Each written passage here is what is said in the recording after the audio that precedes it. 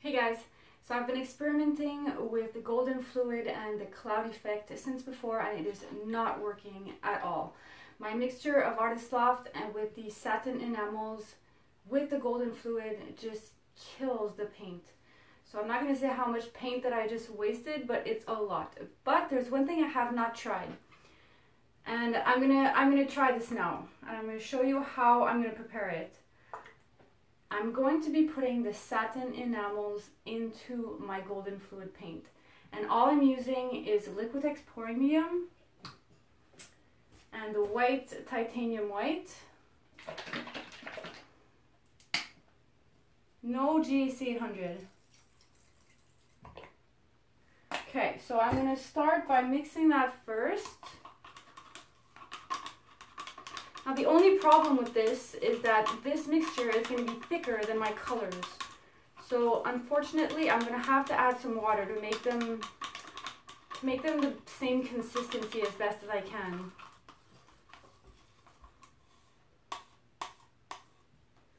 Okay, so I have my DecoArt Satin Enamels.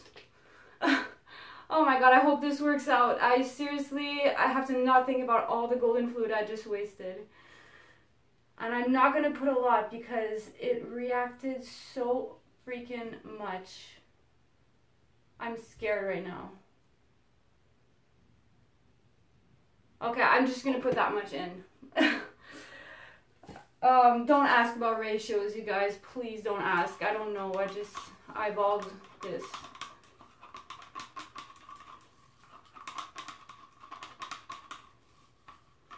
Okay, so it's actually not so bad probably because of all the pouring medium and the fact that I didn't put a lot of the satin enamels, but I'm still going to put a tad of water. There.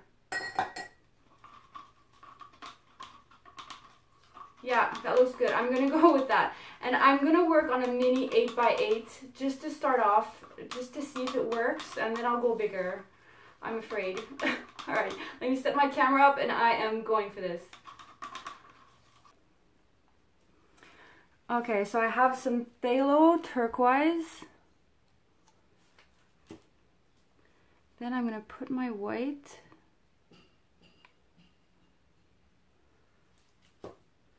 Some nickel azo gold.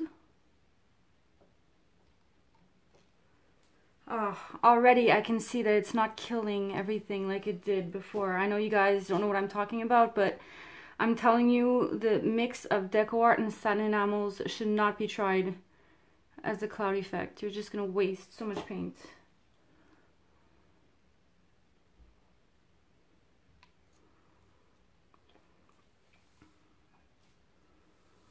You know what? I think I'm just going to go with that. The canvas is so small. Or maybe just a little bit more of nickel azo gold. There.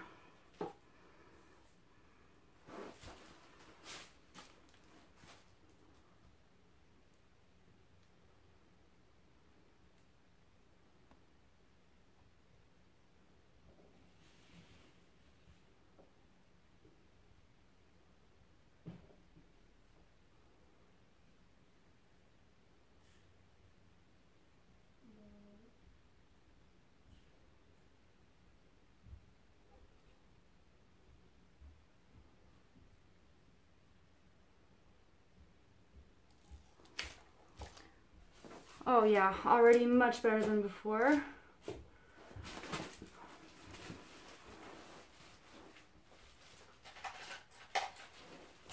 It's already going this way, so I'm gonna try and make it even.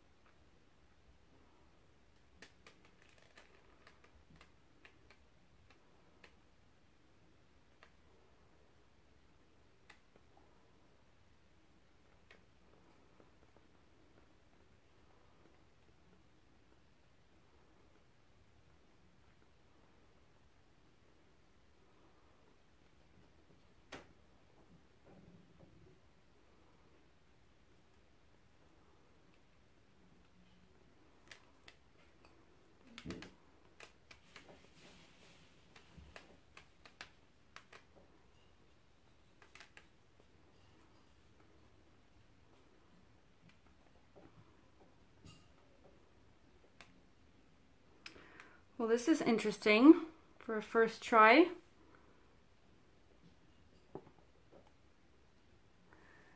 I'm gonna fix my sides.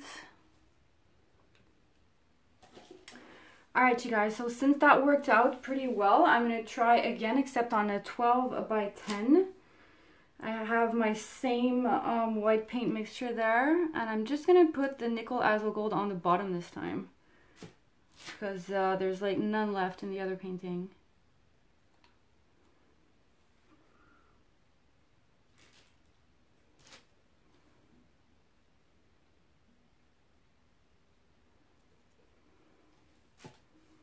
Yay!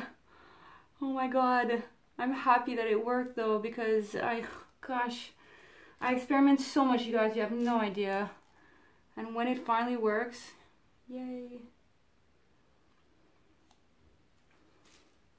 What's fun about golden is the way that the paints dry. They dry so pretty. So, I mean, if you can get something cool and different with them, why not?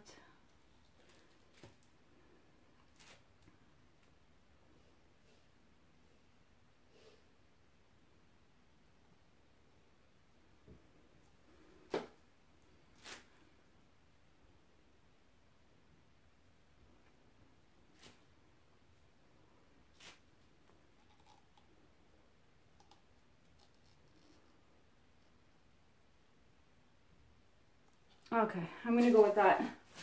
You can really see the rings, like the lines that define everything. It's crazy.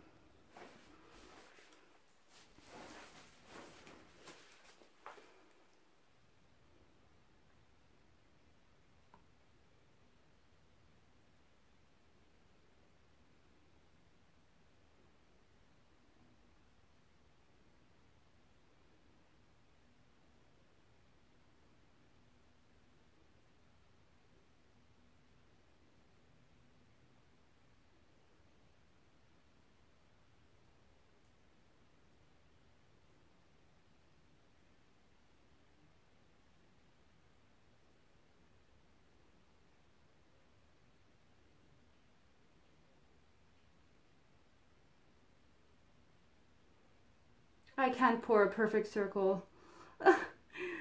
Oh yay, I got my orange on the top. I'm super hooked on orange these days.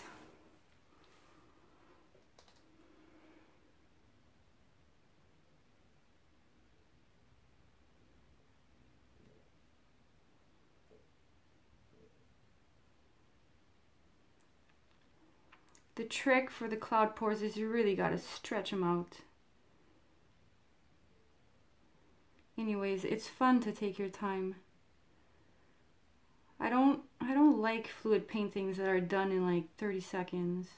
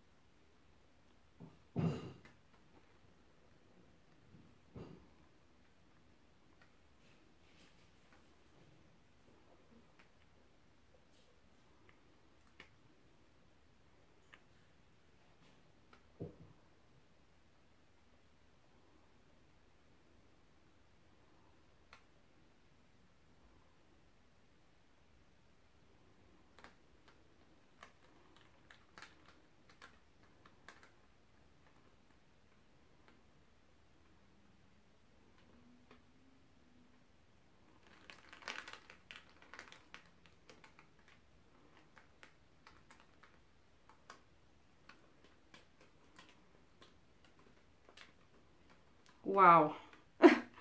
I think those are the biggest clouds I've ever gotten.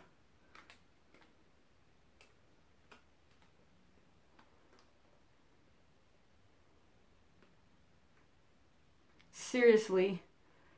That right there is freaking huge. I'm gonna stop. I'm gonna stop now because just in case I ruin it. And I know that corner, the corners aren't filled, but I'm gonna go in with my finger.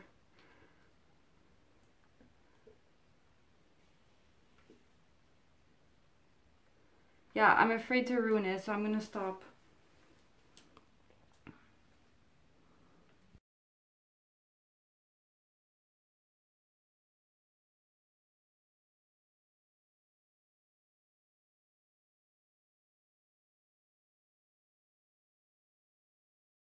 Alright, you guys, so my god, this stretched out so much. It morphed like crazy. The clouds are huge. I would love to do this on a huge canvas. And check out those little mini lines. I only see that in the golden fluid. It does that sometimes. You see those little sort of circles there? They're not cells, they're like, I don't know, but it really only does that with golden. I'm loving it, even though it's stretched out like crazy. Now the first one that I did, extremely morphed. Like, I don't know, I'm not liking it. I'm gonna wash it off actually so I don't waste the canvas. But it was my first try, so you can see how much it changed. Now, while I was waiting, I used my leftovers and I did a small one here, which is kind of cool. Like, I poured my center off, obviously, and it kind of looks like a normal fluid painting, but cloudy. Super interesting. So I'm gonna keep that one and this one, and I'm gonna wash off that one. So stay tuned for the dried result. So I'm back with the dried result. These are not varnished, but you can see the shine. That's from the pouring medium. And of course, the gorgeous colors. Gosh, I love how these dry. And something really cool happened during the drying process. Those little circles that were only in the orange and a bit there in the blue, they appeared everywhere in the white also. So it looks like there's texture. And look in that part too. It looks like there's texture, but as you can see, it's flat. So cool. I'm really liking that little sort of cell-like cloud effect there. And the overall look is awesome. I cannot wait to do this again. And this one, something happened to this one. It fell off the side. I left and I didn't check it. And you know what? I'm loving it. This is normally like something that would happen that I would be pissed off about, but it's just not making me pissed off at all here. I'm calling this a happy accident. There's something about the overall look of this painting. It just does it for my eyeballs. Super small and simple and very earthy. All right, hope you guys like this. Have a good one.